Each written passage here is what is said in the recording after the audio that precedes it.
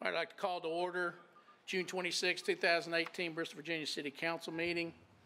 At this moment, let's take a moment of silence, please.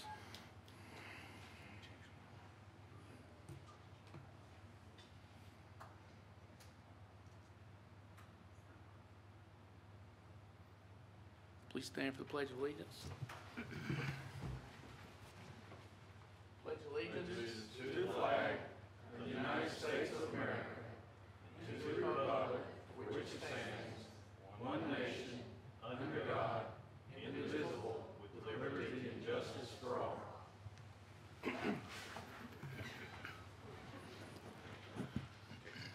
All right, just start out the meeting tonight. Glad to see everybody here. We had a little get-together for Mr. Hubbard, so wanted to say a few things about Archie. He gets some grief in certain corners of the city, but a couple things seriously that Archie did for the city, and he did it for the right reason, and it was important. One was, he was the one that set up a discipline to build up the reserve fund for the city. Increased the taxes, which was unpopular, but the city had pretty much little to no money in the reserve fund. It was hurting our credit rating, so Archie was the one that proposed that, stood behind it, pushed it. I think that was important. I know when we got in front of the credit agencies, they recognized that was an important thing that the city had done to build up its cash reserves. And so that allowed us to get off the tans. That allowed us to not have to borrow short-term money. So, that one act alone probably saved the city probably $400,000 or $500,000, over a few years so of interest rates. Archie was one that would stay in here, and whether you liked it or not, he told you like it was. Sometimes you agreed with him, sometimes you disagreed, but at least he was outspoken. So I think that's healthy. I think that's healthy for a community to, say what you need to say at the right time to make sure everybody understands where you are. So I appreciate that, Archie. Thank you. So any other comments from council on Archie? Oh, yeah. Yeah. I had a few jokes, and I didn't think they were the right they're not. This is not the appropriate forum, Mr. Mayor, for those kind of jokes. But if you email Archie, I'll tell you one thing: you'll get a response. It's a privilege for me, and on behalf of my father also. And I told you this earlier. You and he have served on boards for a number of years, and the joke between my father and Mr. Hubbard was who would be first in line at the buffet line. And but if my father were at the buffet tonight, he probably would say, "You go ahead, I'll pass."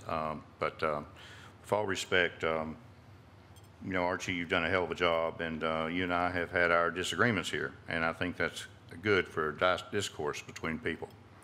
There's one thing for sure: he's lived in Bristol. His family's been here hundreds of years, 100 at least, and his whole family has served this city well.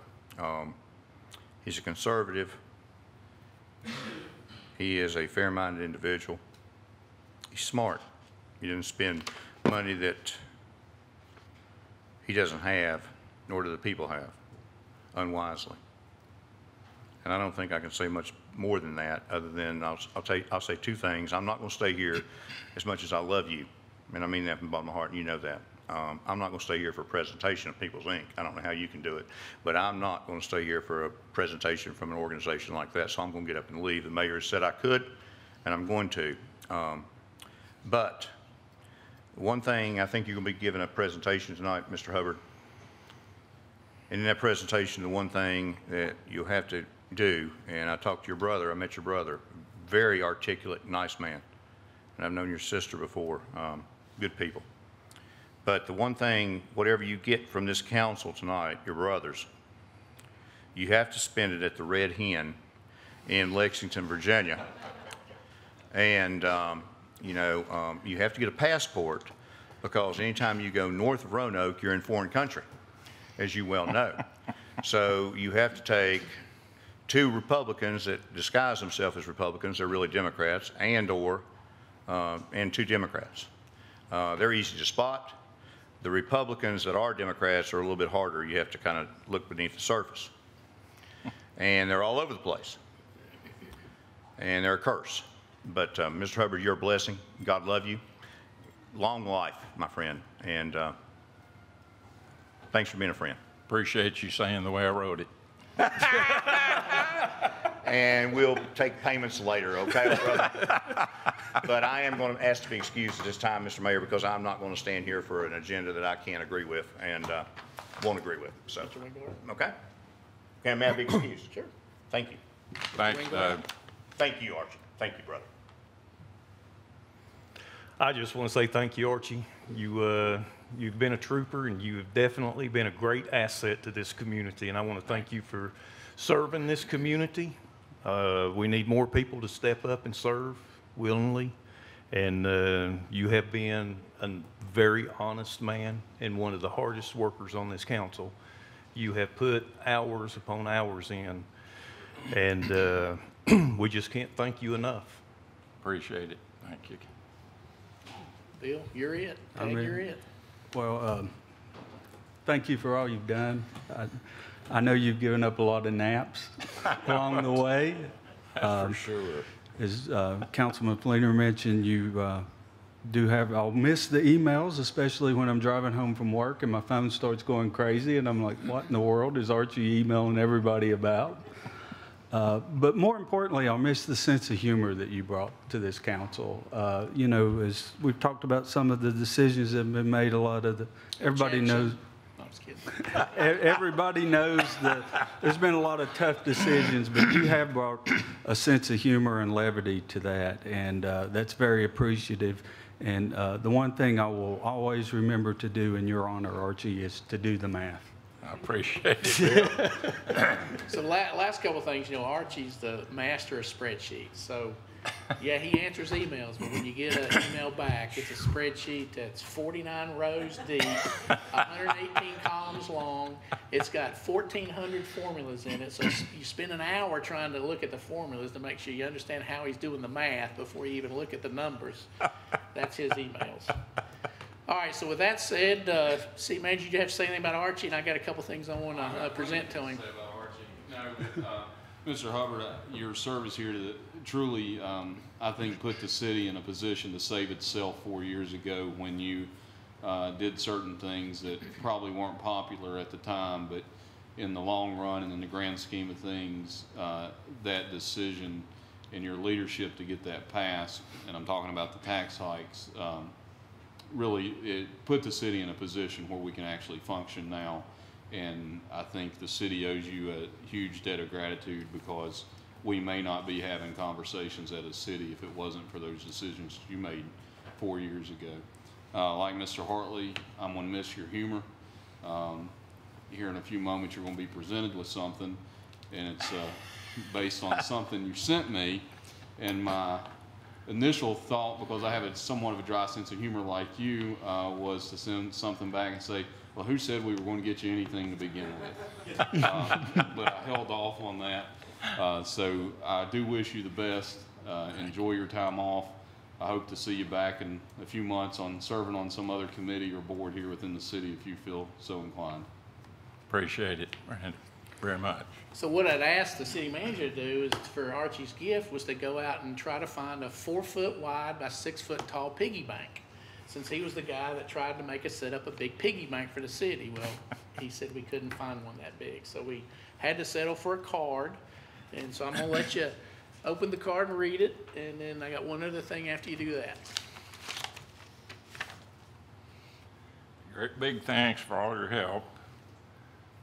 Oh, that's my annual signatures. Everybody signed it. I appreciate it very much. That was great. And then, oh, okay, good. Can always eat. Nice little gift card to Cheddar's. Appreciate it very much.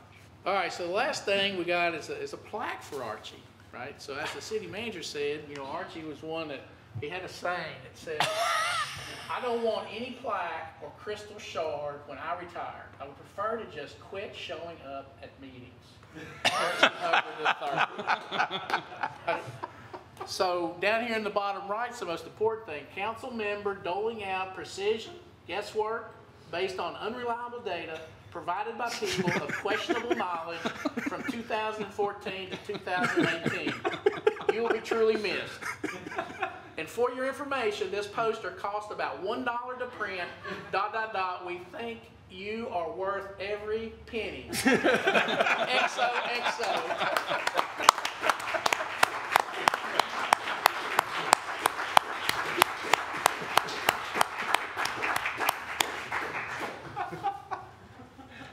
And who says we don't have fun? Well, I appreciate everybody coming early, and it's been a good 4 years, and Bill's been with me all the way. I may have had some ideas, but it still takes 3 votes to get them accomplished. So I didn't do it alone by any stretch. But there's 2 different philosophies on the councils that I served. Bill and I started out 4 years ago. We saw that we needed money. That was our first step. Everything else was kind of in second place at that time. So we got the money started.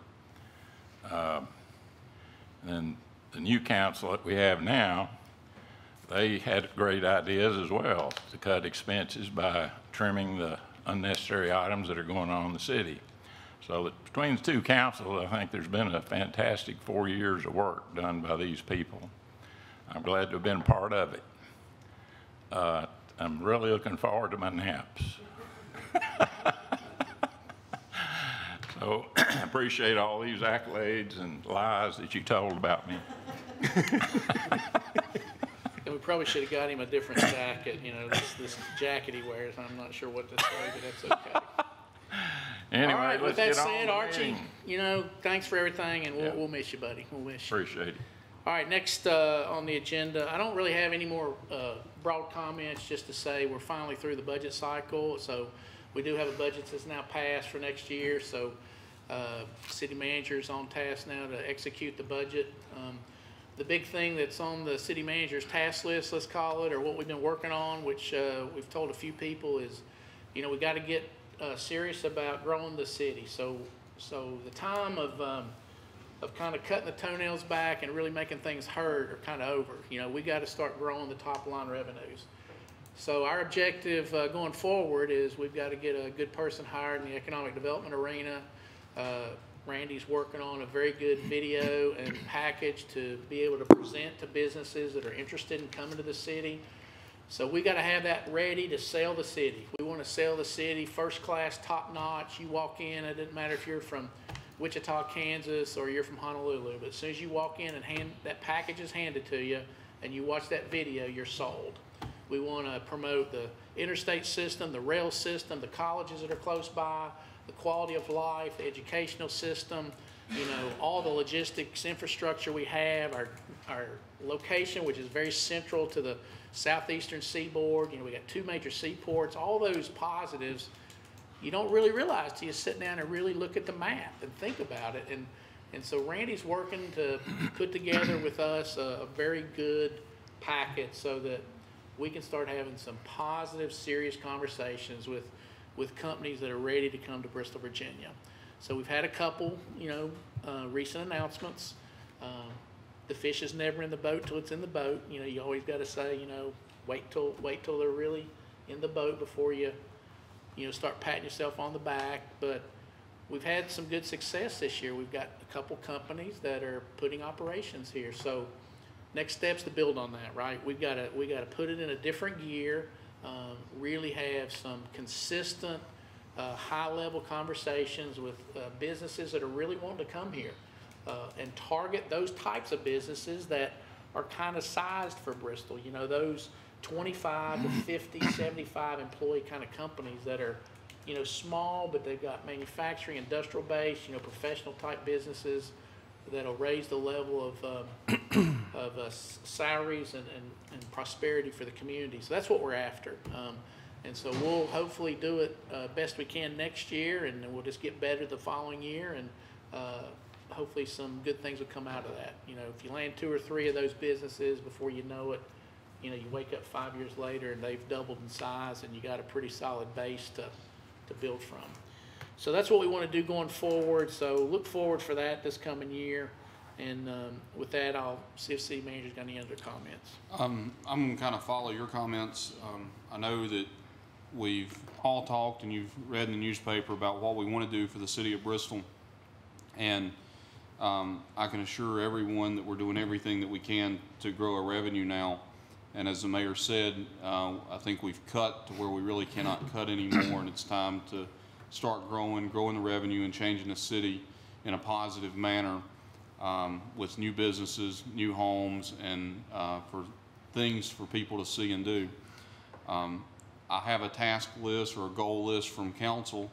I've already been given part of that, and so I took my assistant and a couple other people into my war room, I call it, and I came up with 20 additional goals that I've put on myself that I'm going to accomplish this year.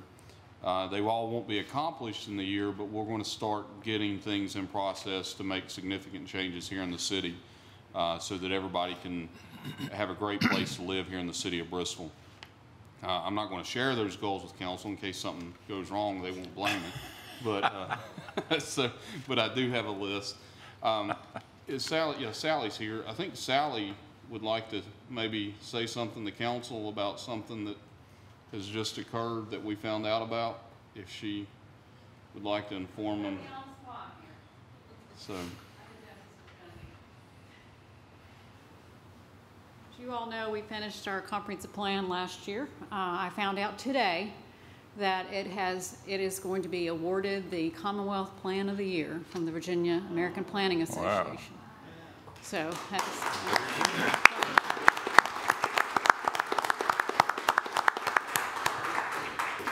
Is that because it didn't have any dust on it and we actually had a couple things, or? I'm just kidding. I'm going to get more information about why they judged it highly, but Yeah, that's really good, because I know, honestly, there was a lot of work put into that comprehensive plan. That wasn't like just a little task.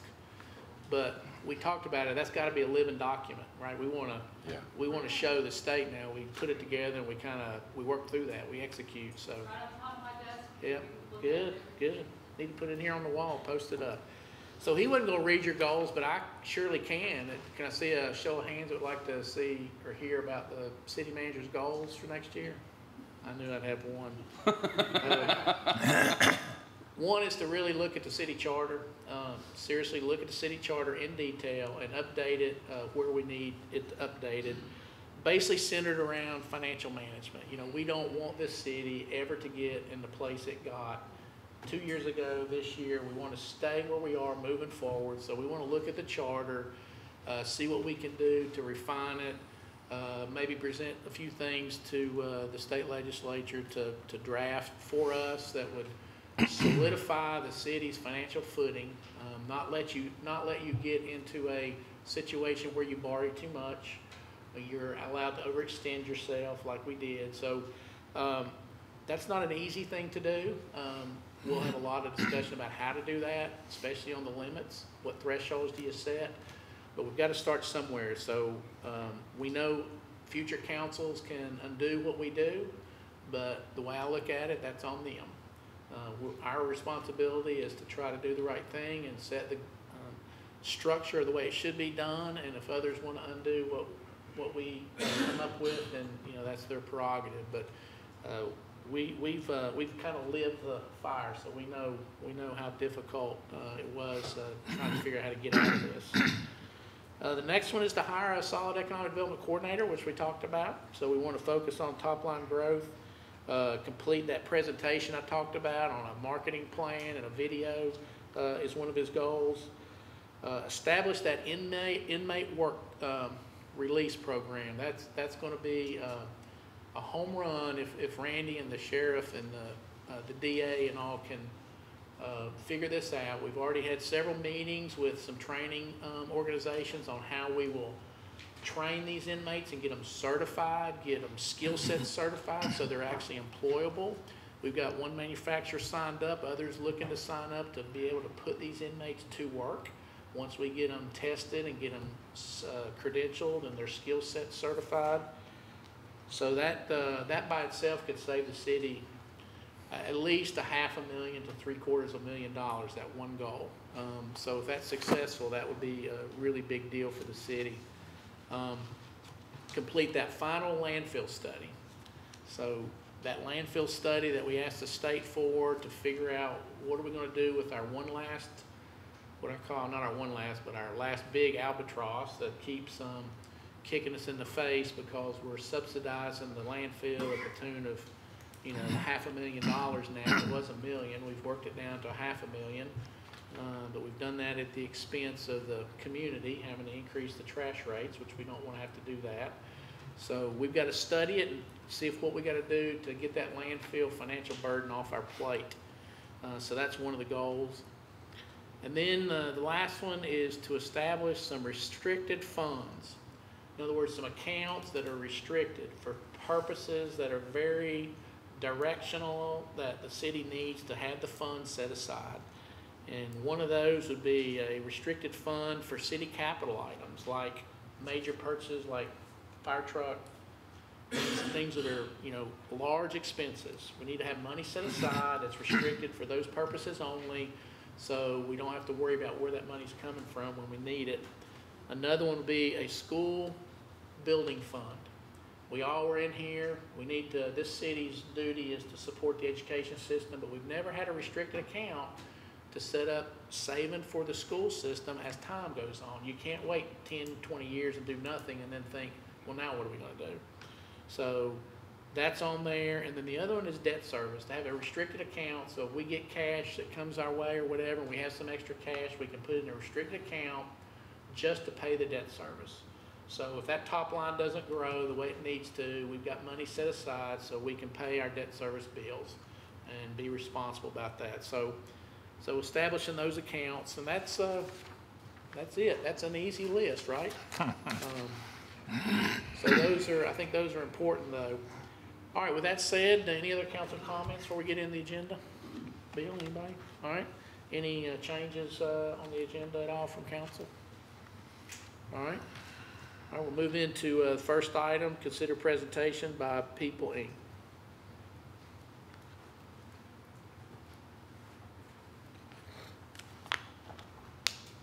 Mayor Mumpower, members of the council, thanks for time on your agenda this evening. I'll try not to take too much of it. I'm here to present People Incorporated's most recent annual report to you. I think you have a copy at your station. This is a snapshot of where People Incorporated was June 30th a year ago. So it is that for that year that ended that day almost a year ago. What you will see in here in the annual report is a number of things that I think are important or interesting, stories about some of the people whose lives have been changed through the use of the services that we provide. Excerpts from our audit report. We had a clean audit report. I think it's called unmodified, but we had no findings, no question costs or anything like that for the year. You've got excerpts from our financials. We had about $15 million in revenue and about the same amount in expenses for the year. We served over 6,000 people during the course of the year. Almost everything that we do is a developmental kind of service. So we provide human development, affordable housing development, small business development, and community development services. Here in Bristol, our signature project for the year, and really if you look at the back cover of the annual report, signature project that we had in terms of community development project for the year was the Bristol Hotel. As you I'm sure well aware, it is nearing completion now. We made our investment of $11.6 million of New Markets tax credits into that development, covered 30% of the total development cost, and it would not have happened were it not for the injection of those tax credits into the deal. Provide some very, very favorable financing for that development. The Bristol Hotel, when it opens, will create 86 jobs here in Bristol, and the majority of those will be jobs that are accessible to people that don't have any advanced kind of training or education. It'll put $2.6 million a year into your local economy here in Bristol. In addition to that project, during the year, we provided assistance to ex-offenders who are returning to Bristol, helping them find jobs, helping them find housing, helping them stabilize their lives so they don't go back to prison. We provided home visiting services to children to help them improve their health outcomes. We worked with abused and neglected children and helped them obtain stable housing. Provided college access services, college preparation trainings, and visits to college campuses for potential first-generation college students. Working with volunteers, free income tax preparation services, Head Start and Early Head Start, early childhood development services. We provided affordable housing, affordable rental housing, weatherization to homeowners, home ownership counseling to people who want to become first-time home buyers. We provided assistance to people who are homeless or at risk of homelessness to keep them from becoming homeless. And we provided supportive housing to people who were homeless and have been chronically homeless. We provided business training to prospective entrepreneurs. We provided, during the course of the year, one business loan, several personal loans.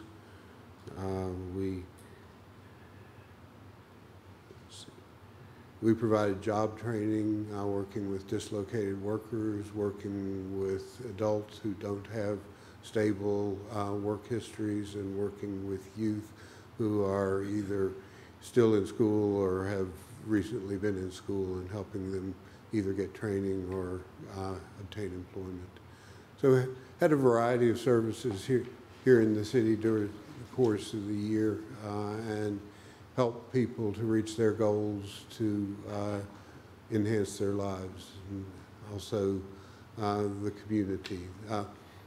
One thing that I remembered as I was sitting here through the previous presentation, that Hotel Bristol project was first suggested to us by a former city manager here, several back, but we love to have ideas of projects and initiatives that we can undertake, and when you bring us ideas, we try and make them happen. That's an example of one that did. So please bring us ideas about things that you'd like to see added to the list of things that we're doing here in the city. I appreciate your time. And well, thank you. And I will say, while you're there, a lot of people don't understand this new market tax credit that he's talking about. But you know, there's a lot of money out there in the new market tax credit pool where investors have money they're trying to put somewhere. Well, the federal government allows those investors to take a tax credit if there's a project that you can take the asset and hold it as collateral, and then you take those monies and you apply it to that project to revitalize that building, like the Bristol Hotel. And I really didn't understand that, but it's a tool for economic development where you're trying to revitalize an old dilapidated building, and the federal government requires that there be a nonprofit entity that's credible that can oversee that new market tax credit program.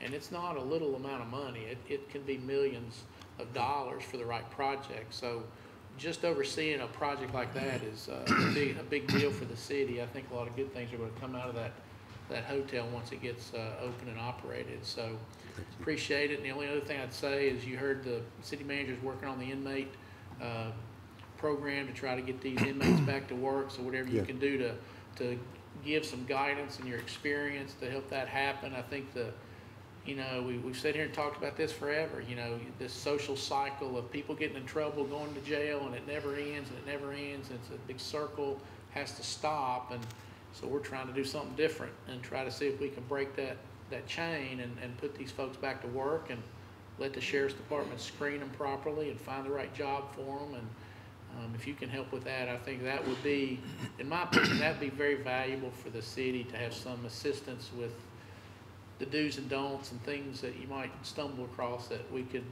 be mistake-free to do that. Well, I'll be in touch with you, Mr. Eads, to talk about that. I wouldn't presume to give guidance, but if we can help in any way, we'll talk about it and see how we might help. Thank you. All right, thank you. Thank you. Appreciate your time. Appreciate your support. All right, next item, number 2 on the agenda, consider a second reading and adoption of an ordinance change to the appendix of Chapter 70 by chapter only. I want to start by caption only. Staff report. Council, this is the second reading of the change to the trash collection fees within the city to a $4 rate increase. It was part of the proposed budget on April 24th of 2018, and the fee increase would be effective on July 1, 2018. Public notice of the ordinance change was advertised in the Bristol paper on June the 7th of 2018. Okay.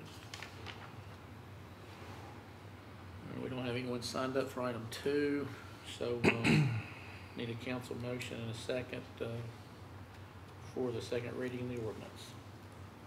Move for the second reading and adoption of an ordinance to change to the appendix of Chapter 70 by caption only. Second. Okay, got a motion, Mr. Hubbard, a second, Mr. Wingard. Any council discussion? All right, please call the roll. Hartley. Yes. Hubbard. Yes. Wingard. Yes. Mumpower. Yes. An ordinance to repeal and reenact the appendix to Chapter 70 of the City Code.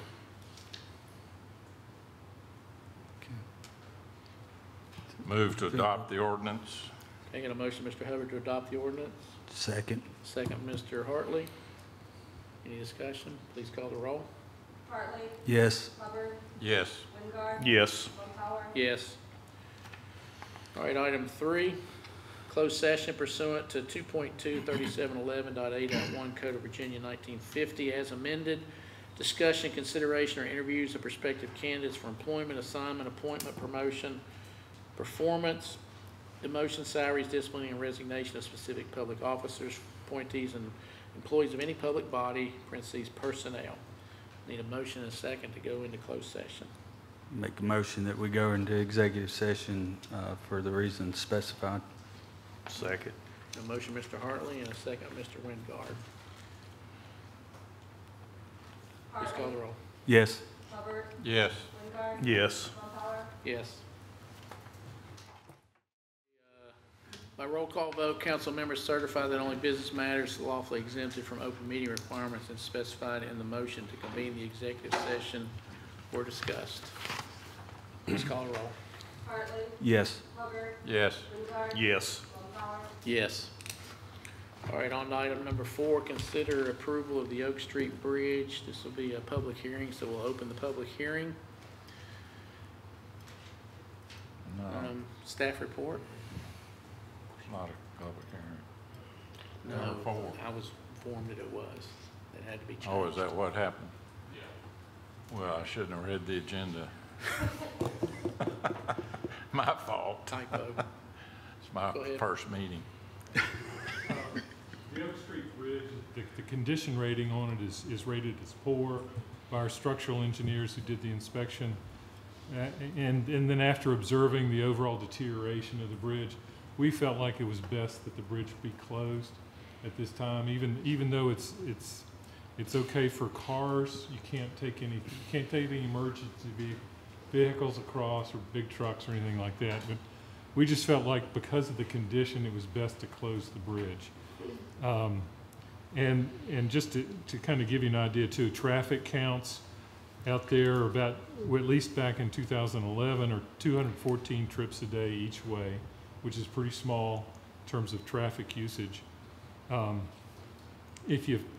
the thing, there's a sketch that kind of shows if we close it, people that might walk to downtown, and we went from the corner of Highland Avenue and Park down to Blackbird Bakery, just as a comparison.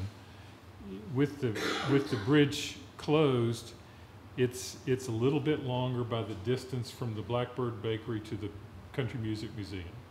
So just that little bit of distance is all the difference in walking distance would be if somebody wanted to walk downtown from that area. Because of the low traffic and because it's kind of it's a nuisance in terms of people gathering on the bridge and kind of causing some trouble, we felt like it was best to close it. And so we're recommending that the bridge be closed and that we would like to close it permanently and then have the structure removed once funding is acquired for it. Some of the residents have requested that we install a fence on both ends to close the bridge to pedestrian traffic as well until it can be removed. If you have any questions, I'll be glad to answer those questions. Any questions about council? Yeah, I have questions. Okay. You say you've got residents over there wanting fencing put up to cut the bridge off from walkers? Yes. And the reason being?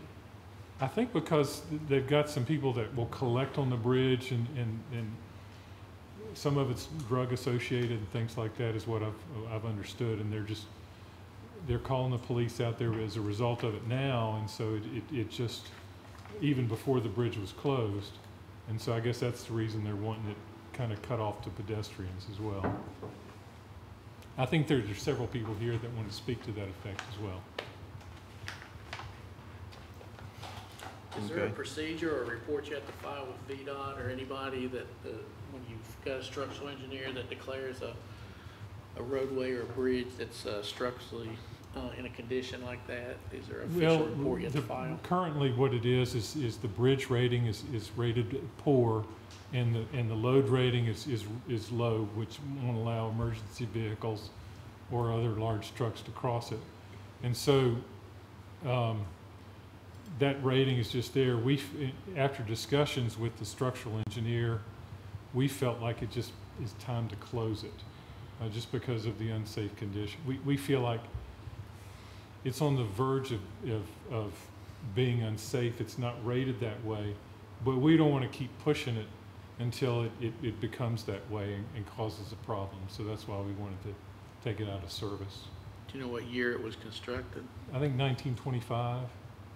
Somewhere close to that. Now one thing I do need to say too, the Virginia Department of Transportation has several funding programs.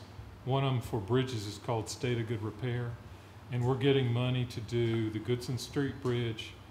There's some repairs that need to be done to the Martin Luther King Bridge, to one side of it. They were going to give us money for this bridge, but I just felt like because of the low traffic, the fact that it's not being currently used by school for school buses, or even emergency vehicles can't use it, and there's been no complaints, that it just seemed like a waste of money to rebuild the thing. And so we felt like just removing it because of the low traffic, and you can get around there without really needing to cross that bridge. If you look at that map, you can kind of get a picture of access to different areas, and it really is not that necessary. So what you just said about the VDOT funds, is that something, if you didn't use them on this bridge, that you could reallocate towards some other projects in the city? We wouldn't be able to necessarily reallocate it to another project, because the way it's scored, they just pick the top scoring bridges and allocate it to those. This was because of its condition, it was scored to receive the funding. And so what I'm going to try to, if you guys approve this, what I'm going to try to do is see if I can take that funding, some portion of it, and have the bridge removed. That is what I'd like to try to do with some, if they'll let me. Is that, so that's an eligible use, you think? I'm hoping it is. I haven't gotten a definitive answer from them. I think the railroad would probably like to have it removed themselves, just even though it's a spur line. I think they'd like to see it gone as well. And so they potentially could participate in that, the cost of having it removed.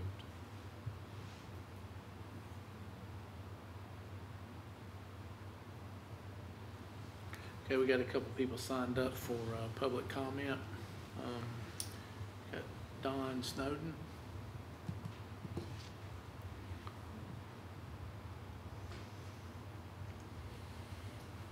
Evening. Thank you, gentlemen, for taking the time to listen to us. We appreciate the great job that you folks do. However, there are some things concerning the bridge that we would like to discuss here. And we also have a request here of about 97 names of people who live in this area who are requesting the bridge to be closed also, because the traffic may be low, but we have a lot of walking people that come through there. We found there's been thieves, there's been a lot of burglaries, there's been syringes, needles found laying out in the middle of the street. And because we like to keep our neighborhood good, because we have invested a lot of money in our homes in that area. And I'd like to present this request to Mr. Eads. Can you bring it up here to pass it down to council? And here's the thing about it. It's not that much traffic, sure, but we are looking out for safety as far as elderly. There's elderly people there that walks through, animals down through there, and you got people all hours of the night. I'm up, I get up a lot of times 2 or 3 o'clock in the morning. There's people walking and cursing and just whatever. I don't know. I think they ought to be home, but they're not. But we need, for the overall safety issue here for our community, that it would also help build our property value up. And of course, if it builds our property value up, you know, we're going to get better people into our neighborhood, and with this bridge closed. So we would like for you to consider to back us and to help us with this bridge, because it is unsafe. And we are asking if you would to help us to, for the time being, it is closed. If we could put a barrier across it, because a lot, for the foot traffic, people that comes traveling through our community, they don't even live there. I mean, they don't even live in the community. I've ran into a lot of these people, so they're just roaming around. And there's been a lot of, there was a murder there some years ago. There's been a lot of drugs under the bridge, officers who work the tracks, and I don't think they have that time to really be walking the tracks, and when there's other things they need to be doing. If the bridge wasn't there, then we wouldn't be having this issue. And we'd like for you to consider working with us and tear the bridge down and to remove the bridge. Thank you. For the record, can you state your address? Oh, I'm sorry. Don Snowden, 822 Sycamore Street. Okay. Yes. Thank you. Our next person that signed up for item 4 was Clyde Long.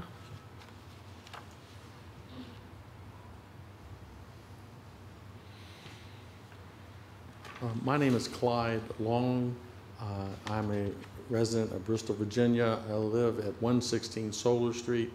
I've owned a house on Solar Hill for 26 years. Live very close to Oak Street Bridge. As I understand it, the bridge was built around 1925, so it's approaching 93 years old. There was a pretty good purpose for the bridge at one time. There was a Robert E. Lee Elementary School up there. They had kids coming and going from both sides of the area, and so it was useful in that respect. The school has closed down, and the school board moved out, so the building is unused now, and so it's not really a school anymore. So that purpose for the bridge is gone. The other issues about the bridge I'd like to bring up is police. I've talked to Paul Hess, who lives right next to the bridge. He's lived there 30 years, and he said the bridge has been a constant problem for him and for the Bristol Police Department. He says he cannot count the number of times the police have come to the bridge for nefarious activity on top of the bridge, under the bridge. There was a murder years ago. There was also a stabbing under the bridge, I understand. I've talked to the Bristol Police Department, and there are police officers who make an extra effort to walk the tracks because people try to live under the bridge, and they deal drugs under the bridge. It's kind of a meeting point. The Oak Street itself, if you go to Oak Street where the bridge is, the parking is limited and there's very few driveways. Homes back then were built fairly close together, so there's not really a lot of driveways. So most everyone parks right on the street, and especially after work.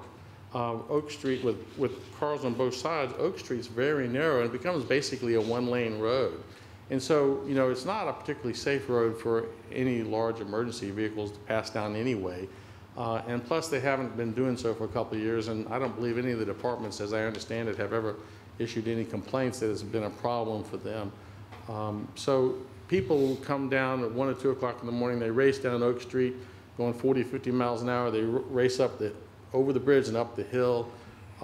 We have, you know, a lot of activity, people traveling back and forth that don't live there.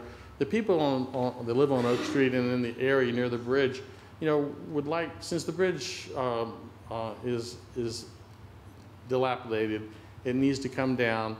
The cost-benefit ratio is almost nil.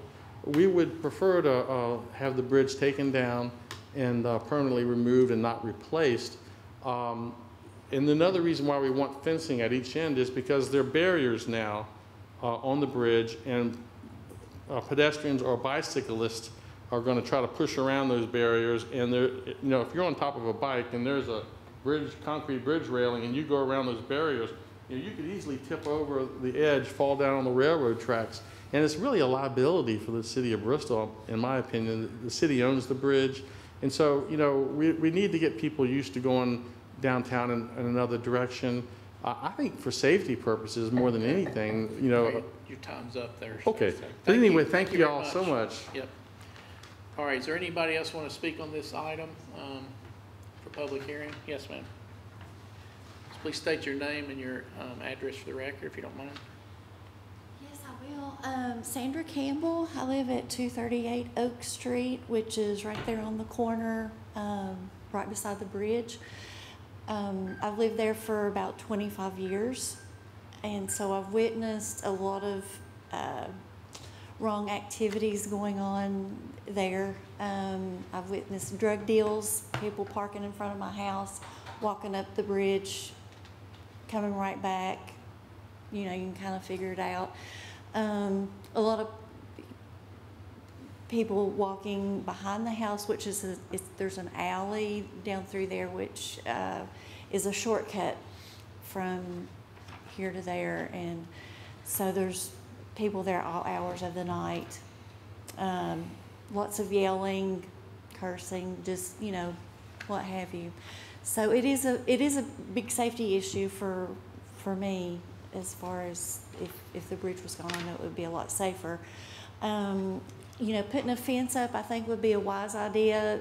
This afternoon, the bridge was a playground for about 6 or 8 kids playing on the bridge. So, you know, that would be a huge safety thing to be concerned about until it is torn down.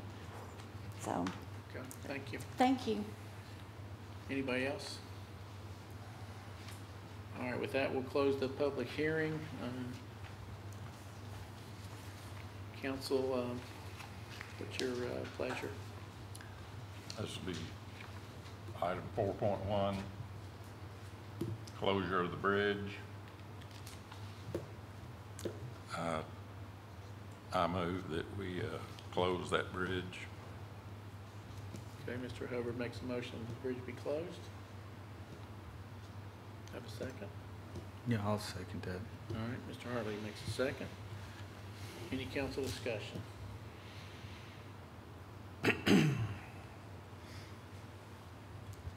Is that just, Are you thinking, or you want to? Well, I'm is it thinking, yeah. closing it to both vehicular and pedestrian, or, I mean, Yeah, when we that's say- where I need clarity. Close both. Totally Vehicular close it. and No pedestrian no or vehicle. pedestrians. With safety issues, as far as the automobiles, I don't have a problem closing this bridge for automobiles if it's unsafe. And I'm gonna be honest with you, I'm gonna have to put some more thought into closing it for pedestrians. I mean, you can't stop people from walking up and down the road, and, you know, society, in my opinion, you know, we've changed. And it's not uncommon for everybody, for multiple people to be going up and down the road, walking, cussing, and doing whatever. And we all know that drugs is an issue in this city. But if the bridge is safe enough for pedestrians to walk across for decades, I've got an issue with tearing it down. Because, you know, they're gonna have to be walking different directions to get wherever they want to, and that is a shortcut there. I've used that many times through the years, you know, in my vehicles. I mean, so, but I understand the community's concerns over there. Nobody wants drug activity in their neighborhoods. Nobody wants an unsafe structure that is being gathered. Everybody's gathering around it, you know, doing drugs, stabbing going on, killing a few years ago. I don't have a problem voting to close the school, to close the bridge for the vehicles. But I'm gonna have to do some more thinking and soul searching onto whether I feel like we need to close this to pedestrians. All right, well, I'll tell you my side. I think if there's a structural engineer that's looked at it and it's a safety issue, by all means, we're responsible for the city's safety. So it has to be closed at least until more PE work can be done to see how structurally dilapidated the bridge is from both a vehicular and a pedestrian. In other words, a very specific engineering opinion, right, on the condition of the bridge if it's just vehicular versus if it's just pedestrian. So if the concrete, if it is a 100-year-old bridge and the concrete's to the point where it is completely crumbling loose and now you're down into the, you know, the structure of the bridge, and I don't know for sure because I haven't, you know, put my eyeballs on it, I would say for sure we need to close it because it's a safety issue, but it needs to be studied, you know, and make sure that we understand there's no doubt it should be closed for pedestrian traffic because of the condition of the bridge. So I think that needs to be just looked at in more detail to make sure that is the case before, you know, before we vote on it completely. Wow. It's closed forever or it's taken down, because the last thing you want to do is say we're not going to close the pedestrian traffic, and then it does come down, and then somebody gets hurt. That's not a logical place to be. So it's better to be in a safe place, shut it down for both pedestrian and vehicular, and then we study it to see what really technically should be done with that bridge, right? If they say, well, the only thing you can do is take it down because you couldn't even rebuild it safely, you know, that portion of the engineering study would tell us, you know, what the answer is. So, and maybe you have that, but I think the first step is we say we close it, and then we have another agenda item to, you know, get into the details of that. Reopen it for pedestrian traffic, but in the interest of safety, I think we should close it, period, for now, and then do an in-depth to see if maybe we can reopen it to pedestrian traffic. I mean, we all saw recently in Florida where the pedestrian bridge collapsed, right, across a thoroughfare, right, that was under construction, and when a bridge is set there long enough, it can be, you know, in that condition because it's set there and aged so long. So you got to be really careful saying it's okay for any kind of traffic until you make sure you study the weight-bearing capability of the structure. And unfortunately, our country's got to where there's been several bridge collapses. I-40 across the Mississippi River going between Arkansas and Oklahoma collapsed. Another section of the interstate up in Minnesota collapsed. It's happening. You know, those kinds of things don't happen until statistically the infrastructure is at that point in time. So we are at the age of we got to be really careful with our bridges. I mean, the Mary Street Bridge is another one that needs to be, you know, the focus of that Mary Street Bridge needs to be brought to the right attention, and the heat put on the legislatures and the railroad about what are you going to do? Because the last thing we need is that thing to collapse right across the railroad structure with those cars, and we know what the condition of that bridge is, how long it is. So that's just an example, and this is another example. So I would support closing it, but making sure the engineering study supports what we do next, whether we tear it down or whatever. So that's where I'm at. So we got any other discussion? Well, if I heard the engineer correct, it's on the verge of being unsafe. It's not been deemed unsafe as we sit here tonight. So it is capable of foot traffic being completely safe. How long is it going to take to get a study on the bridge? They've been studying the bridge. We are doing inspections on it. At this point, the bridge can't, there's nothing we can do to the bridge except replace it. There's no upgrading of that existing bridge. It's beyond the state of being able to be repaired. So it needs to be taken down and replaced, or taken down and just simply be removed. So we have to decide, I guess the decision before y'all is, do you want to, the bridge has got to come down at some point. At this point, I feel like it's unsafe to vehicular traffic. We could go maybe another year, but we're going to get into a situation where we're going to be on the edge of how long we really can go. But the decision really is, do you want to get rid of the bridge permanently, or do you want to replace it? Which that'll have to be determined later on. Well, I mean, you can make that, the bridge can't be repaired, it has to be replaced. Right. So. But it can't be torn down right now either. Not unless we get funding, separate funding to do that. Right. We do have funding to replace it. I just personally believe that it's kind of a waste of money, waste of taxpayer money to replace that bridge for something that just doesn't have a lot of traffic on it. People, it's easy, if you look at that sketch, it's easy to get around without having to cross that area. You don't have to, it doesn't take but a couple minutes extra to do what you need to do to avoid that bridge. And so again, my recommendation is to have it removed. And I don't think a study is not going to tell us anything new. Well, maybe you have all the studies done. I say that because it's really the city manager's responsibility to decide whether that next step is to tear it down. So I think it's our responsibility to say it's a safety issue, we close it, and then you provide all the professional engineering documentation to the city manager, and he agrees that yes, it's been studied with licensed engineers, and they're all saying the same thing. And my recommendation to the city manager is we tear it down.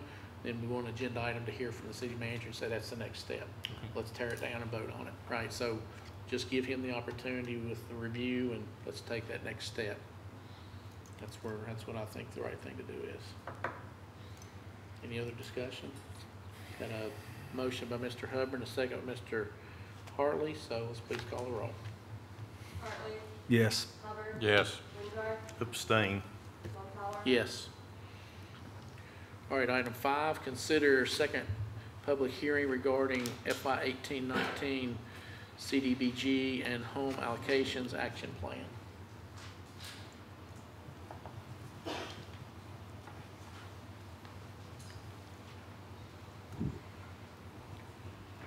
So open the public hearing. Staff comment? Don't really have a comment. This agenda item is purely to see if we have any public comments. Okay, no one signed up for item 5. Anyone in the audience want to comment on item 5 on the agenda? Okay. Close the public hearing. I think that's it on that item, correct? Okay. All right, item 6, consider approval of the annual action plan for the CDBG. Okay, I hope y'all can read that up on the screen there. Each year, the City of Bristol is a recipient of federal funding through HUD. This year's allocation totals $254,487 in CDBG funding, which is Community Development Block Grant funding, and $75,914.93 in home funds, which are administered through the Tennessee-Virginia Home Consortium. Each year, the city develops an annual action plan that provides a blueprint to HUD as to how the city will spend its CDBG funding. All activities must be part of the city's CDBG comprehensive plan, which is established every 5 years and outlines the city's goals and is submitted to HUD. This year's allocation has been distributed as follows, compliant with certain parameters set by HUD. And as you can see, the allocations are up on the PowerPoint. We'd like to allocate $27,812 to sidewalk improvements, $40,720 to removal of unsafe structures, which of course is demolition, $43,435 to emergency housing rehab, $12,725 to economic development activities, $40,720 to code enforcement. Also, $50,900 of that is can go to administration. That's usually up to 20% of the allocation. And then we've also allocated $38,175 to public service projects. And you can see those on to the right of the screen, that's how we made an allocation to the public service projects. Staff has posted 2 public notices and held a public comment period as required with drafts of the action plan made available to the public. This is so the public can participate in the development of needs, review the proposed activities, and review past program performance. The first public hearing was held on May 22nd of this year, and the second public hearing is being held tonight. At the May 22nd regularly scheduled council meeting, the mayor's subcommittee was formed and directed to review this year's CDBG annual action plan and recommended activities. The subcommittee met on May 31st with staff to fulfill this direction. Through discussion and consensus, the committee recommends the annual action plan and associated activities as presented. All right, thank you. So no one has signed up for this item 6, so what's the pleasure of council? Move to approve the annual action plan for the CDBG block grants. Second. Okay, got a motion by Mr. Hubbard, second by Mr. Wingard. Any discussion? Okay, please call the roll. Hartley? Yes. Hubbard? Yes. Wingard? Yes. Mumpower? Yes.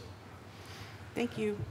All right, item 7, consider receiving bids on the sale of city-owned property. Staff report.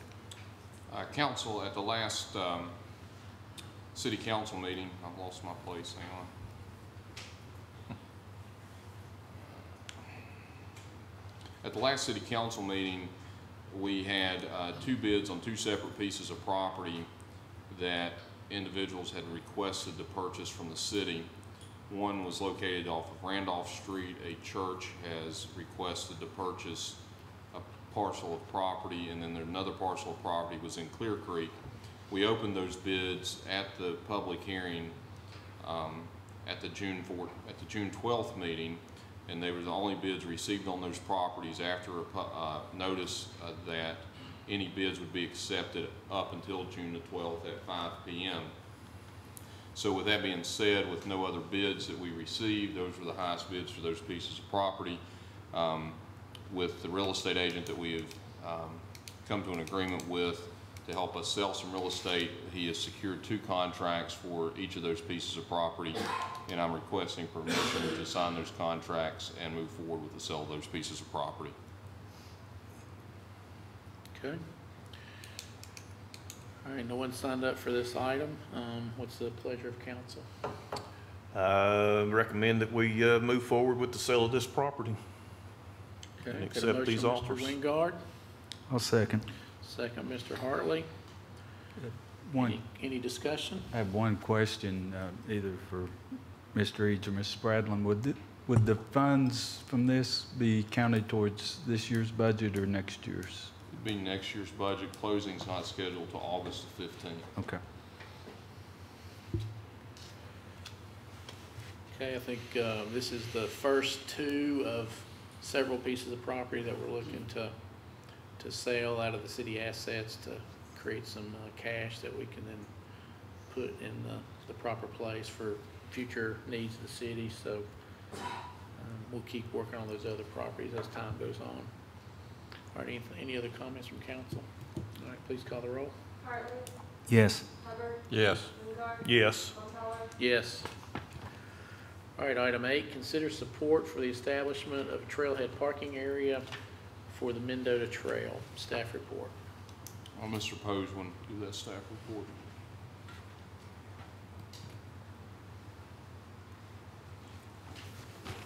I don't get the green light, do I?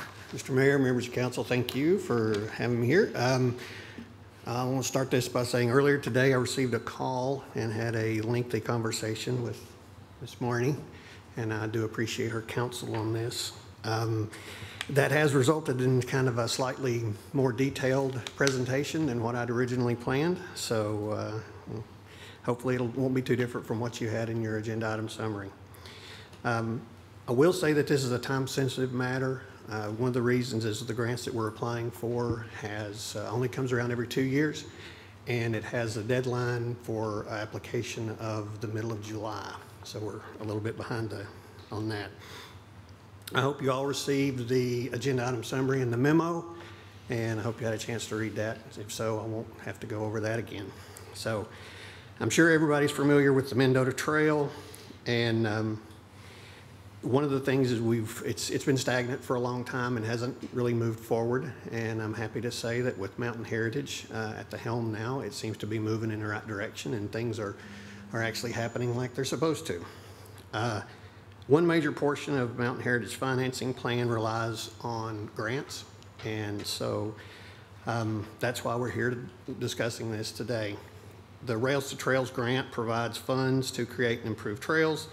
It's a very competitive grant process. There's a lot of applications, and so one of the things that they have to do is they have to provide probably the best application that they possibly can, and that's kind of where we come in. There's a lot of check boxes, there's a lot of narratives. One of the very important check boxes is regional municipal cooperation, and so we're hopefully being able to, we feel that that's a great thing that we could share in with them. Our goal is to use this opportunity to take our first step in the implementation of our award-winning comp plan, which I like saying because that was really awesome. Congratulations, Sally. I'll say it again. Our award-winning comp plan specifically laid out the development. I don't have my clicker. No, sorry. Really laid out the development of shared use paths and greenways all throughout the city, as you can see. I know the text is a little hard. No, it's not a little hard, it's impossible. Impossible, sorry, yeah. Our award-winning comp plan is much better than our non-award-winning scanner. So we'll just kind of run through this pretty quick. One of the things that you'll actually see is a trail called the Corvette Trail. We didn't come up with that name, but it's a very unique name. It's based on the fact that the very first Corvette body was built at Bob Morrison Boulevard plant from Strongwell. And so, not Strongwell, but previous Bob Morrison molded fiberglass. And so they call it the Corvette Trail. It's a pretty neat little thing that we don't know if we're really on board with yet. But anyway, am I going backwards, Gene? Sorry. One of the things you can see is one of those greenways actually attaches up to where the Mendota Trail comes in.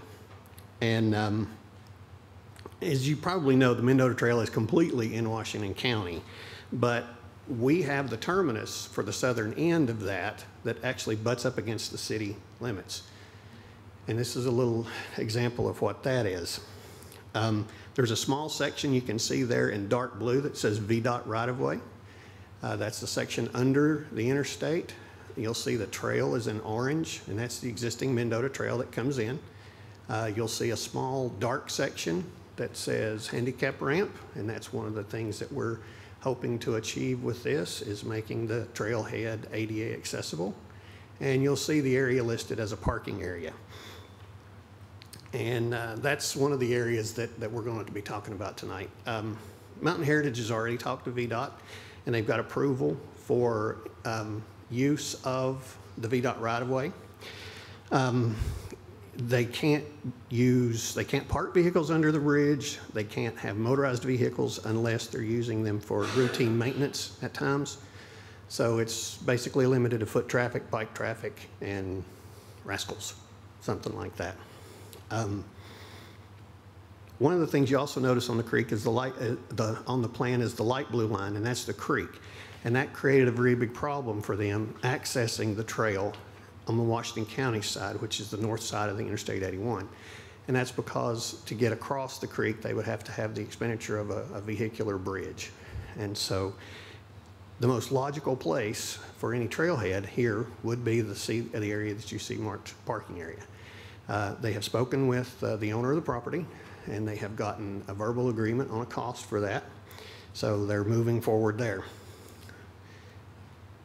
This next slide kind of shows you the relationship between the parking area and actually the trailhead. You'll see the green area shows you where the trail comes under the interstate. And you can see it's pretty well manicured, it's flat, it's graveled, and it's pretty nice. The yellow line shows you where this parking area would be. One of the things that we have to do is get from the yellow line to the green line and make it ADA accessible. This shows you the other end of the property, which shows you the ingress egress. Now, the good thing about this is it's actually on Island Road, which isn't as heavily traveled as the Pittstown section on the other end. So this gives you a little easier traffic getting in and out of the place. This is a slide that shows you the layout and the topography of the land, and you can see that the parking area can be made here without a whole lot of excavation. It's pretty flat. The entrance is already done, so there's a lot of stuff we're really ahead on. This is an example of what we consider a parking area. We don't want it just to be too grand. You know, we want gravel, packed gravel, easy to maintain, easy in and out. This is an example of what we would want if we wanted a bathhouse facility there. Something simple, it's nothing too elaborate. We're trying to keep the cost down on this as much as we can.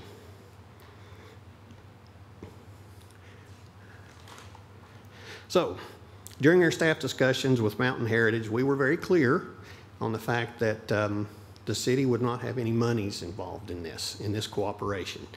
And they were in complete agreement with that. They've got some monies set aside through donations, and the rest of the money is from grants. The city's involvement would be in-kind services only, such as engineering services, and that would be used with Mountain Heritage for their grant application as a grant match. The grant that they're looking for could possibly be $500,000. But as we said before, this is a very competitive grant. They may not get the entire portion. They may get a small portion of that. There are several other municipalities, regional areas, and agencies that are cooperating with this. And I've actually got a letter here that, if Amy doesn't mind, I will get her to give you these. I should have done it earlier. I'm sorry. This is kind of what we're looking for. If you'll take a look at this letter, what we're actually asking for. Staff realizes that the city's already put a lot of money into this already. Over the years, the city has been very involved in this project as far as, purchasing property. And at one time, the city owned property as far out as downtown Mendota. So we feel that this is finally our chance to get a small bit of return on our investment from the city.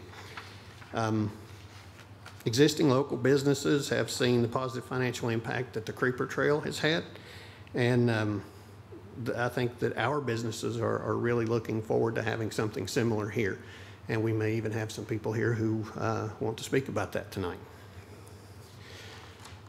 So our staff recommendation is a similar letter of support from what you have for Mountain Heritage Rails to Trails grant application, and cooperation in the establishing of a trailhead parking area, and we are calling it a parking area, not a park, and that would be at the Bristol terminus of the Mendota Trail. Any other questions?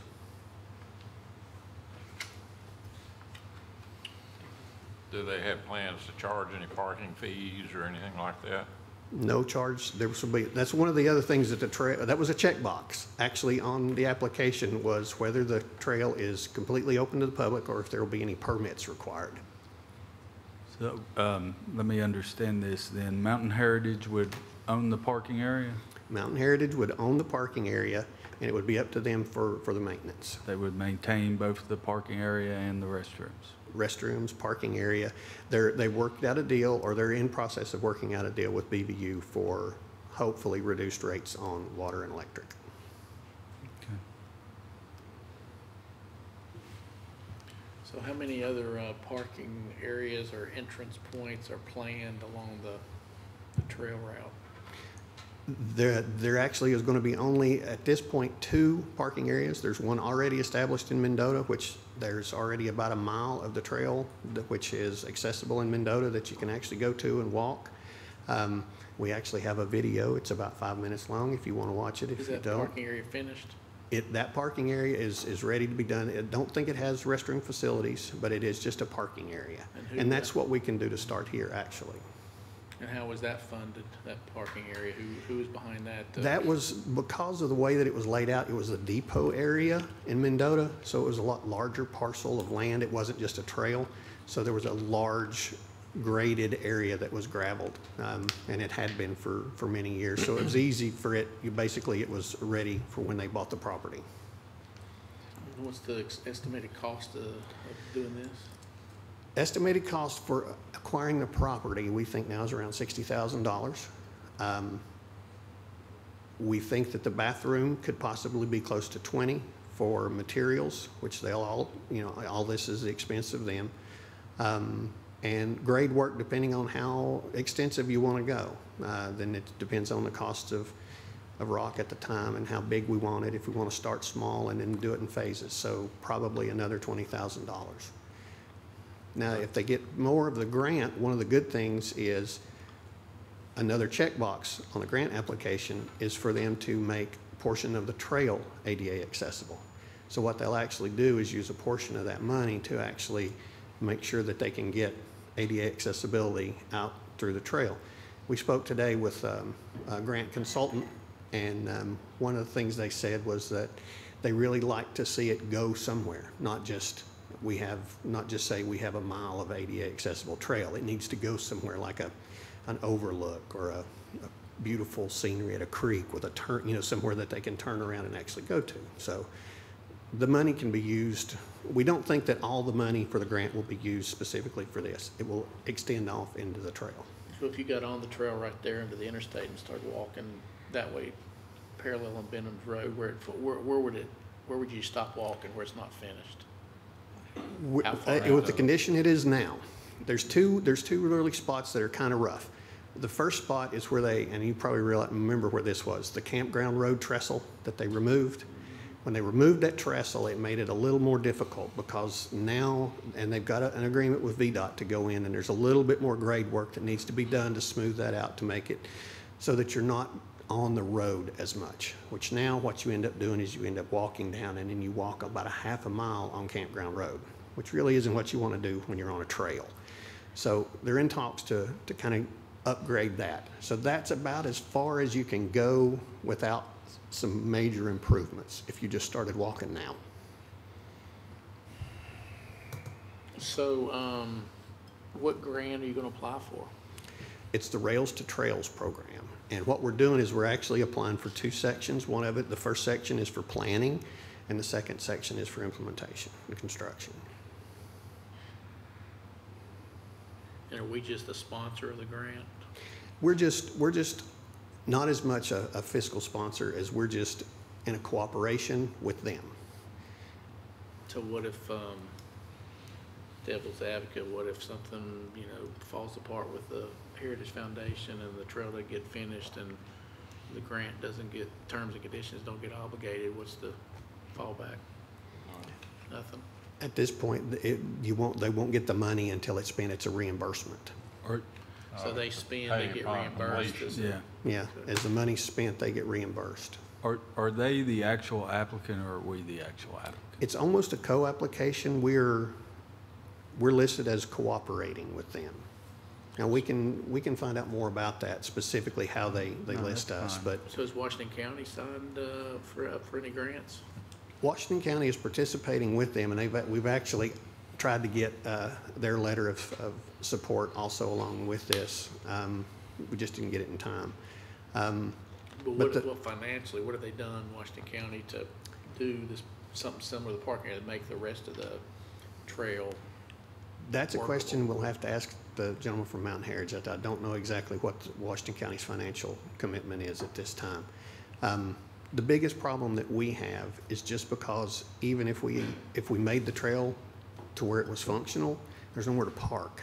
There's no way to, you can't park and then get on the trail on this end. You're just kind of stuck. We have a nice trail, but no way to access it. But then if you put the parking thing in first, then you have no place to go. Yeah, I have no place. But one of the things that they say is, believe it or not, the Mendota side has about a mile that's easily accessible. From the conversations that we've had with the gentleman at Mountain Heritage, we can probably get on our end a pretty easy 3 to 5 miles. Now, the total trail is about 12 and a half to 14. And so we could stand to get a pretty substantial chunk on our end that is walkable and rideable.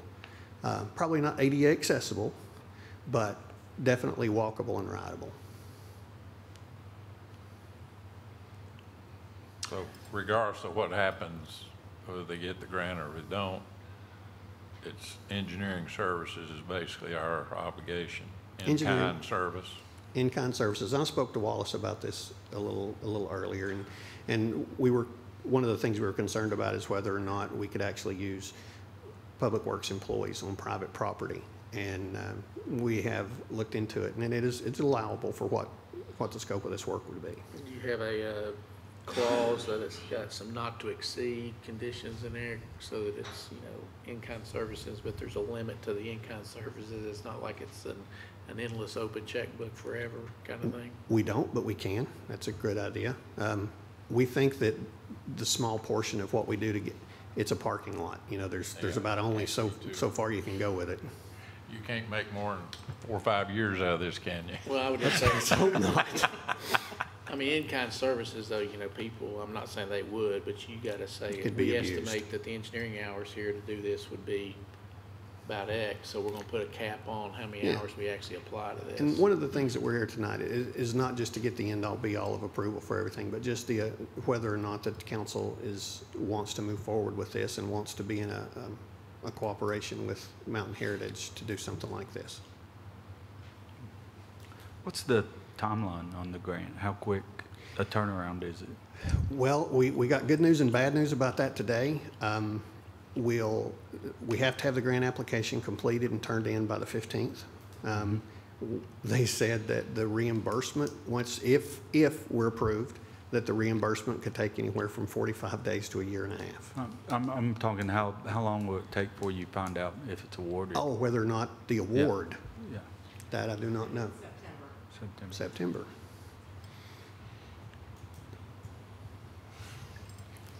Right, that appears to be quite a bit of land. What kind of land mass are we talking about?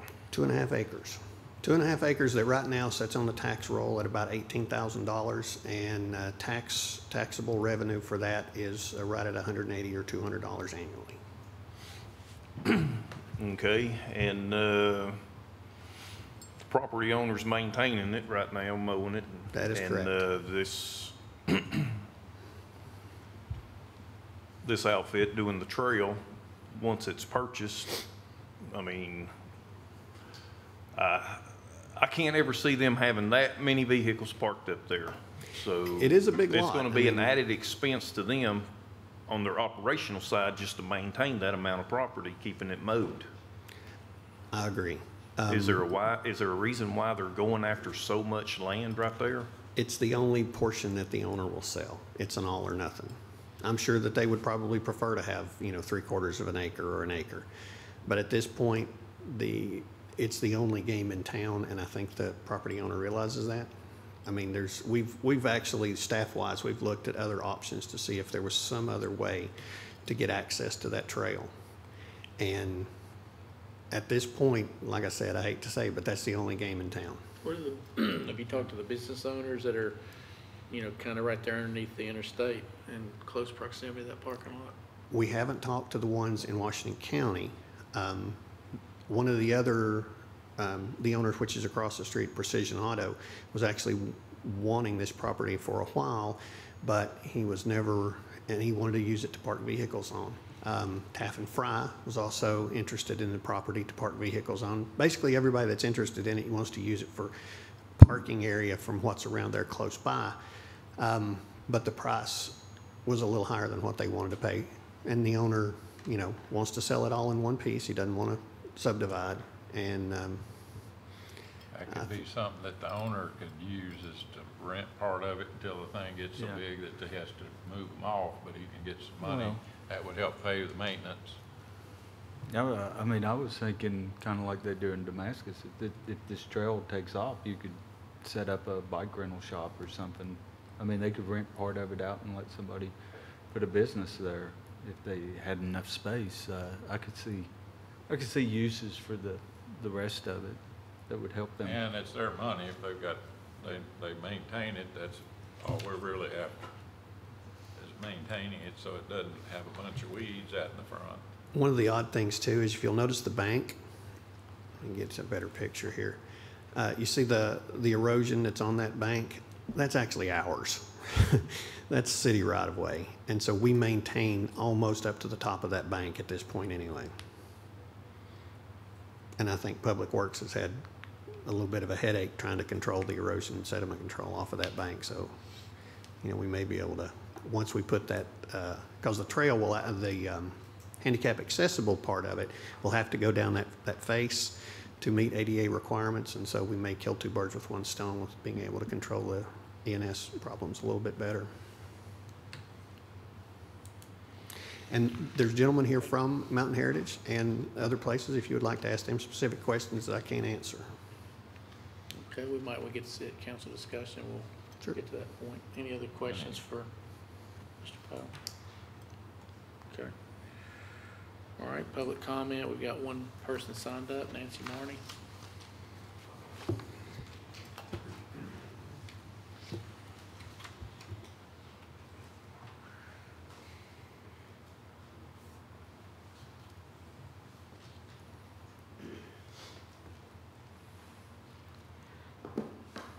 Mr. Mayor, members of council, my name is Nancy Marnie. I'm a resident of the city of Bristol, Virginia. I am a taxpayer. I was in the council chambers for every discussion that came up about the Mendota Trail. The city of Bristol, Virginia does not own 1 inch, not 1 inch of the Mendota Trail. This is not our issue. I do not think we should get into it. Look how much time you've just now spent talking about this. This isn't our issue. This is an issue between the people who bought that property and the people who own the property that they're talking about right now for a parking lot. This has nothing to do with the city of Bristol, Virginia. We've got enough trouble of our own. Now, you're already talking about service in kind, public works. We've laid people off from the public works, folks. We're already short. You're talking about our engineer going out there on property we don't even own. Now, the city of Bristol, Virginia finally got out of any commitment to the Mendota Trail. It was an absolute nightmare. I think I'm correct, and I will have an answer from our chief financial officer. I think we spent over $1 million surveying and looking at things we didn't even own. The city was being expected to maintain, provide police protection, provide emergency services, take up, put down the trestles for the railroad. That's what we were expected to do when this first came up. Washington County made it abundantly clear from the beginning they would not put 1 penny into that trail. They made that very clear. This is not Bristol, Virginia's issue. Let the people who own the property deal with it. It's not our issue. You've spent all this time tonight on this, our staff being paid, we're short-handed, and they're wallowing around in something that isn't even ours, folks. If they want a municipality to support them, call Washington County. This is not Bristol, Virginia's issue. Leave it alone. Stay out of it, fellas. We got into an enormously bad situation, and we finally got out of it. It will not end here. I will guarantee you that. This will only be the beginning until we are tapped and tapped and tapped down the line. The devil is in the detail, remember? Thank you, Ms. Morning. All right, what's the pleasure of council?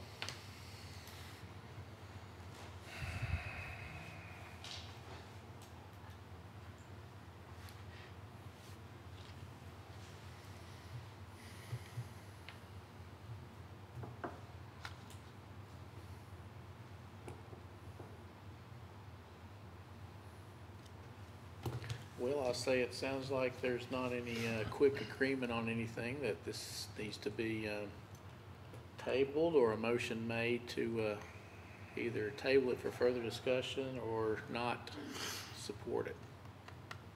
When does this happen? 15th of July. That gives you enough time. Did you say the county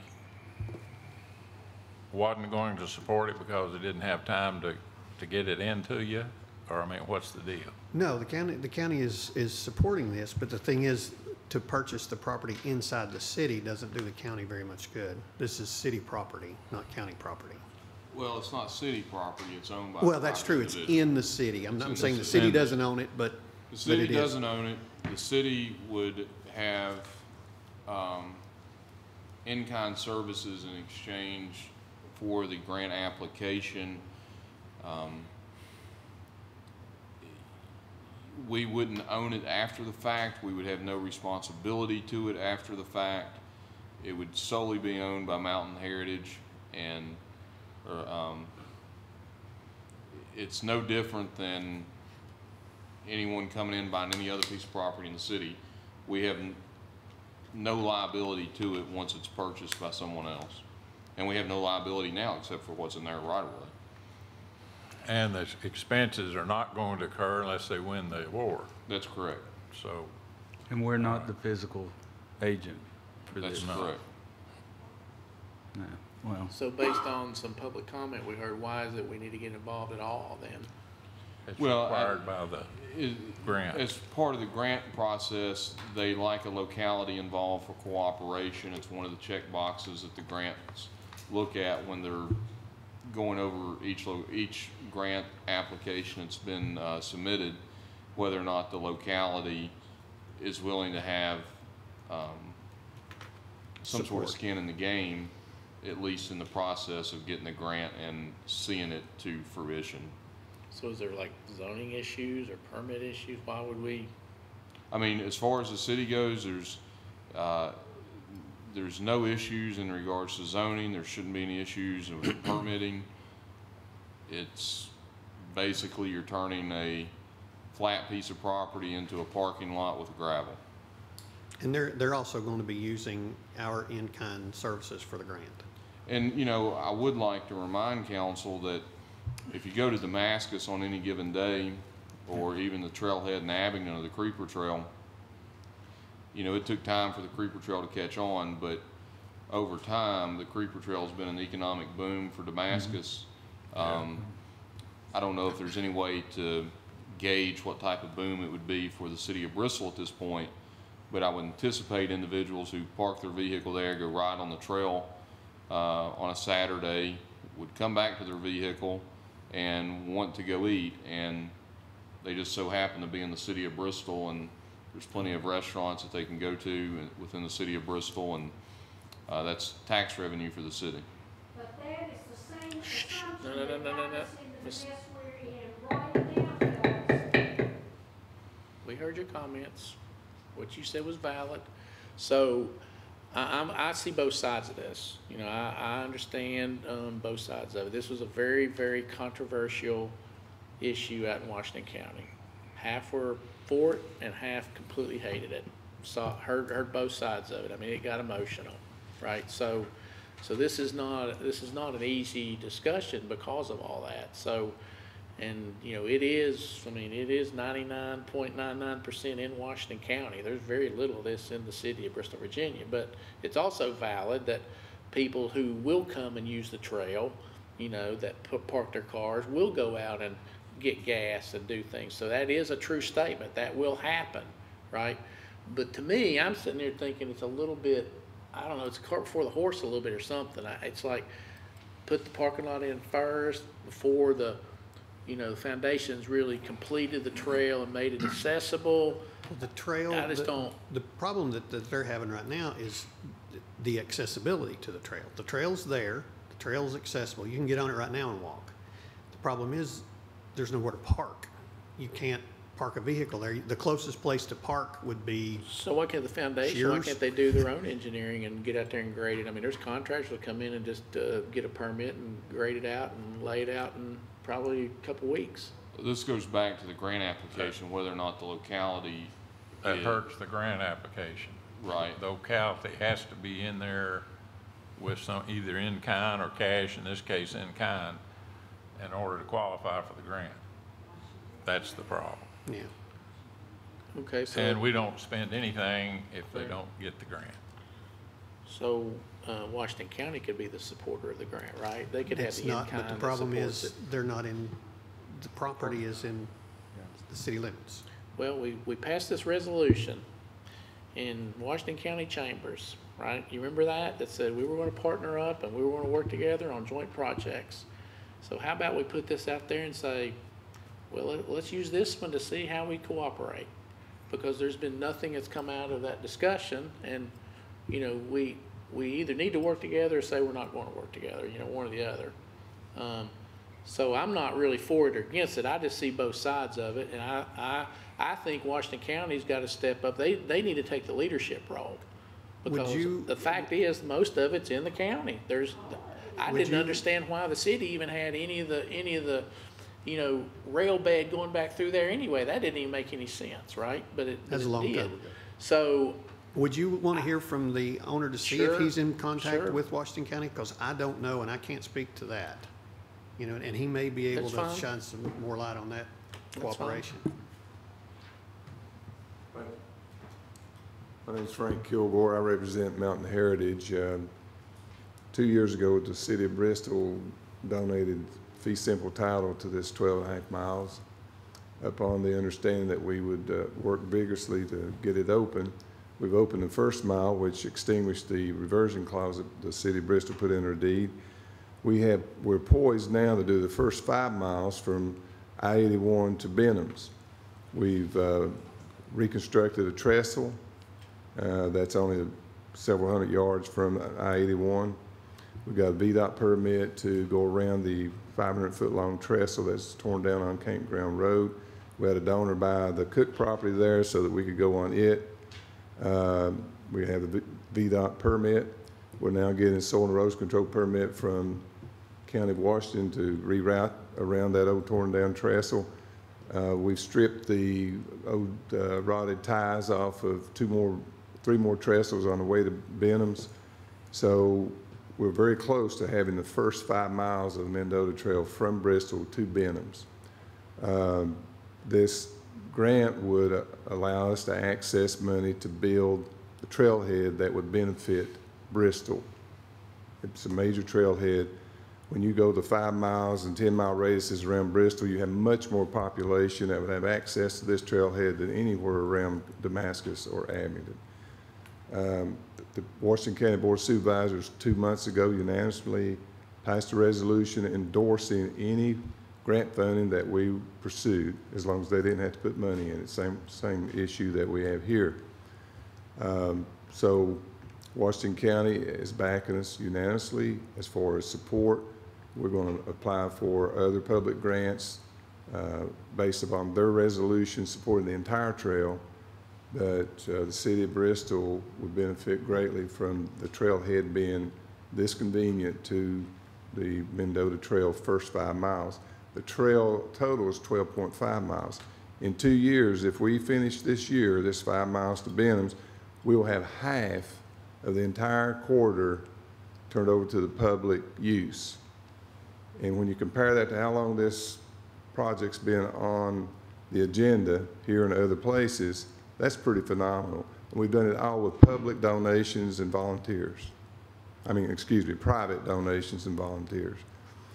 As private donors put more money in and see progress, they expect us to be able to access public funds. And so that's where we're at. And it's, you're talking about 5 miles poised to be opened for the first time in anybody's lifetime for a trail from Bristol to Benhams, and then from Benhams on to Mendota in the next 2 or 3 years. We got 13 trestles that we have to rehab between I-81 and Mendota. So we've done a lot. Well, the engineering is, we're only talking about the lot, the parking lot, not engineering for any part of the trail. That's correct. It'd be just the site plan for the that parking lot. For the parking And lot. that's it. Yeah, and that's pretty minimal. It's a real minor kind of thing for us to do. Okay. So what's the time period to get the first 5 miles you're describing completed so it's actually accessible for bike riders and walkers? Well, depends on if we get this grant and get the parking lot done. There's no safe way to get to the trailhead now. VDOT won't allow us to get on our own property to put in parking underneath the I-81 bridge. We have a 50-foot wide strip of land there, but we can't drive vehicles under there. If y'all remember, last year I believe there was some a fire under an interstate bridge in Atlanta, closed down the interstate for weeks.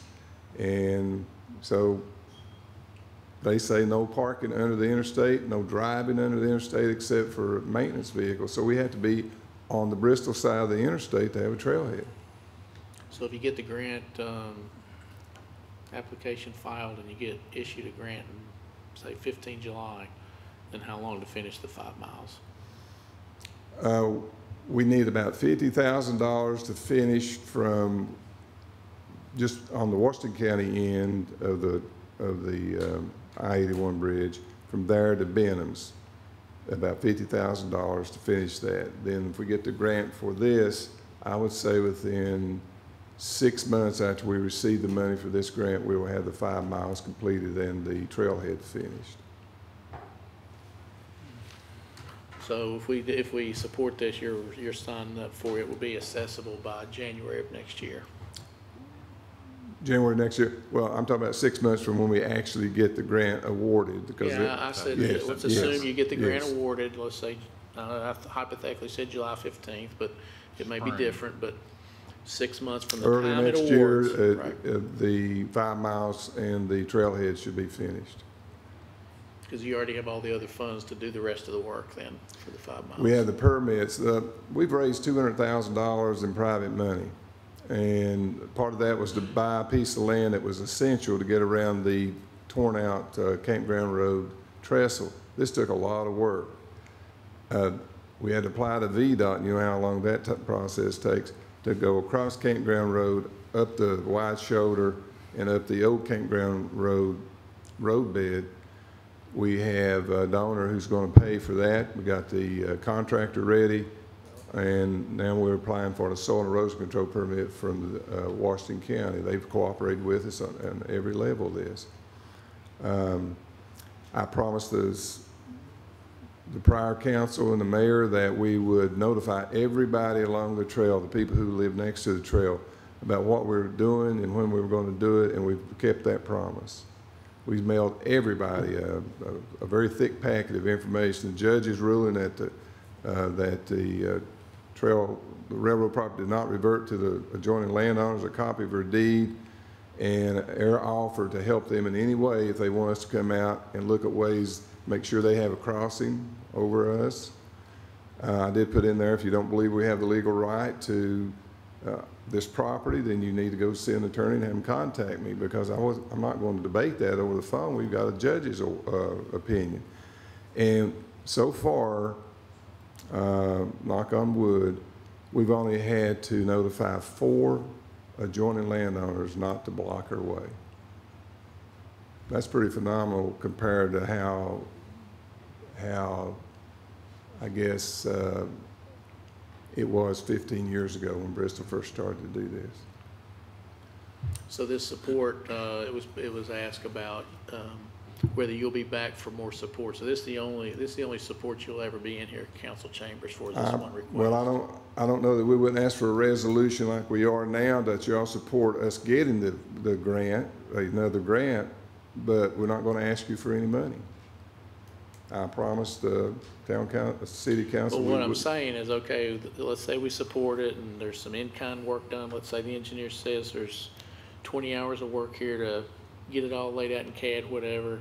That gets done, and then 6 months later you come back, now we want to put lights in. Then 6 months later, now you want to put in something. We don't want this continuous, flood of now we want to do this, now we want to do this. So we want to hear it all right now.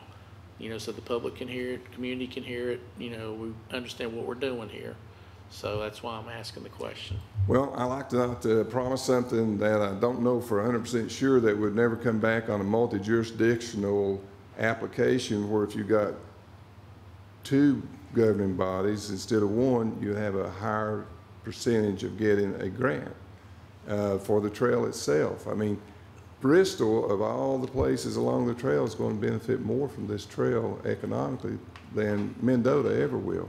So can I stand here today and say we'll never come back and say we got an opportunity to get $1 million grant if 2 or more municipalities pass a resolution, put no money in, but pass a resolution supporting the project?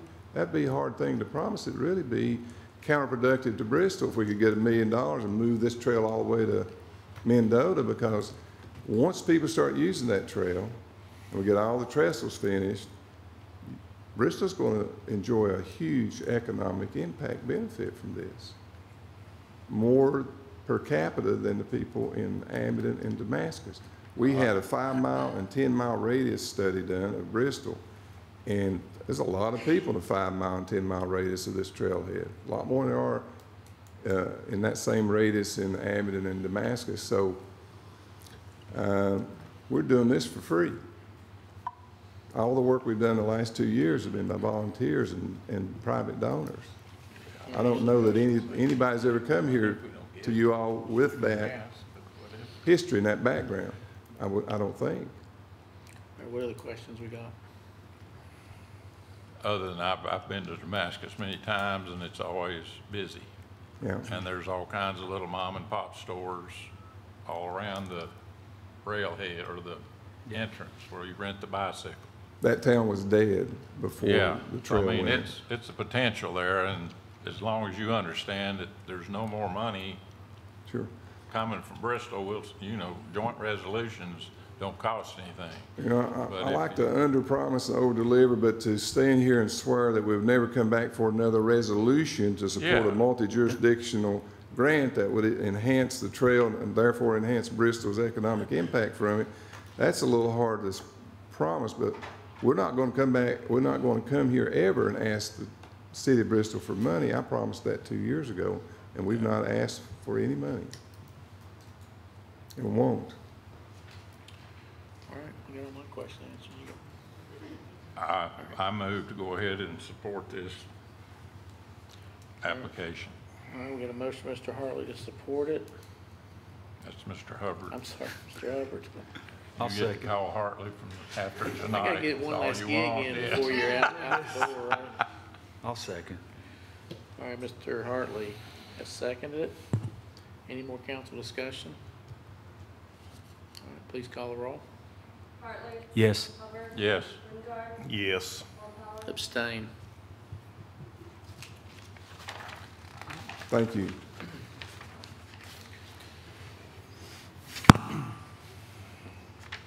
And I will say I abstained because I do have property out in the Mendota Benhams area that I own, so I didn't want to vote on something that potentially would have an impact one way or another, so that's why I abstained, just so everybody knows.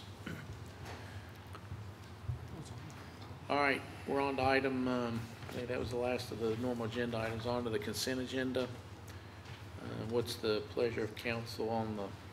Move to adopt the consent agenda as presented. I got a motion, Mr. Hartley, to approve as presented.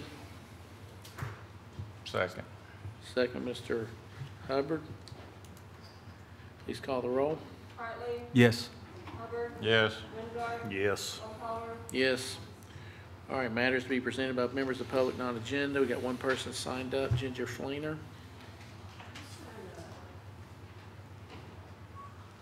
Says other Ginger Fleener.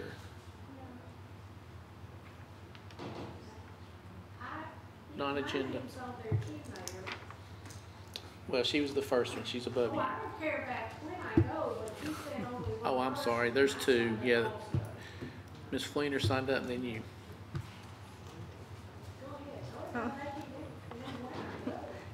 My name is Ginger Fleener. I live at 239 Sherwood Road. I'm going to make this as short and sweet as possible. From the time I began coming to these meetings, it was my belief and my understanding that you come to these things to voice your opinion and your concern. The last meeting that I came to and did that with, my comment had made it to the newspaper. Whatever. I didn't even know about it, ironically, until my neighbor was driving down the road and started discussing this with me. Okay, fine. Well, I noticed after that that the newspaper had decided to put a poll on there. Ironically, there were some people that had made some comments underneath that poll. Okay, fine. Well, when the last meeting of the video came out, I sat down and I watched it. I get this world is not perfect, and I completely understand that people are going to talk and say things about other people. However, growing up, I let people do that to me. I let them make fun of me. I let them call me names, to the point where I got severely depressed. So bad that I would cut myself. Until one day I realized I've got a voice. I'm my own individual person. And you know, I promised myself to that day I didn't want to be like everybody else. So really, my main point of coming here is to clarify a couple of things. Unfortunately, one member had left. By no means am I a liberal. By no means do I follow any organization nor group. I don't follow people. I do my own thing because I want to be different. I want to set the right example for my kids. Be your own individual person and be proud of who you are. My life experiences, I'm very proud of who I am. The only thing I ask is next time that someone would like to say something of a comment that I've said, I've stated my address. More than welcome to come to my door and talk to me about it. Be a person, have a heart, show respect for other people. Okay, thank you. All right, Ms. Marnie.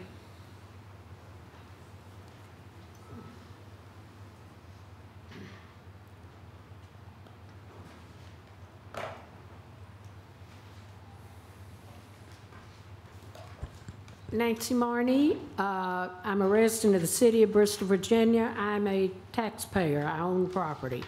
Out of the June 20th newspaper, I have brought a classified notice about the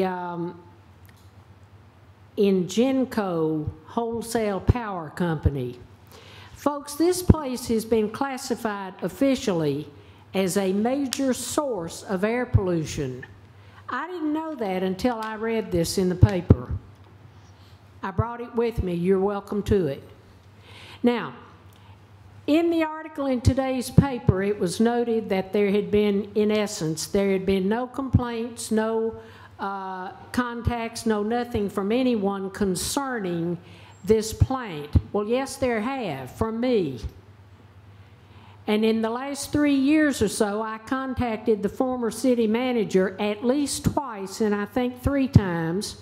I talked with Mr. Hubbard 2 or 3 weeks ago, and I've talked with other people about the god-awful smell that was coming from the dump.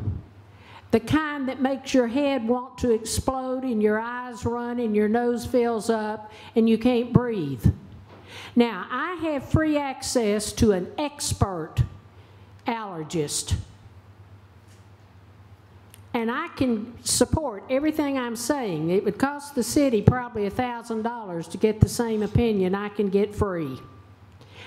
I think the city of Bristol, Virginia, and I'm racing this stupid clock here, I think the city of Bristol, Virginia should do whatever is in this article right here to complain to the Air Pollution Board and not issue this company a permit. We already have air pollution from the interstate highway system. Come sit on my front porch, share the smell. We have it from the racetrack. Come sit on my front porch, share the smell. It's just lovely. We even got it from Kingsport one time, from the paper place down there. The smell gets in your house and it permeates everything. It's no fun, folks. I think this city council should take this, do whatever this thing says, and stop it. Close that place up, get rid of them. If we are in such bad shape, we have to have businesses like this. The state deserves to take us over. Now, before this red light comes on, I would bring this point forth. The vultures are already circling this carcass. The vultures are already circling. Remember, gentlemen, the devil is in the detail. Be very, very careful. Stay the course. The vultures are already circling. I leave this here for anybody who wants it. I don't. Thank you. All right, with that said, City Council is now adjourned.